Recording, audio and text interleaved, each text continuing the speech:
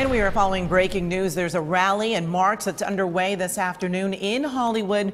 Protesters are demanding social justice and reform in the wake of recent police shootings here and most notably in Kenosha, Wisconsin. Yeah, right now about 100 people are on the move near Hollywood and Highland. Of course, that's that big shopping landmark in the heart of Hollywood. Today's demonstration coming, of course, on the 57th anniversary of the March on Washington.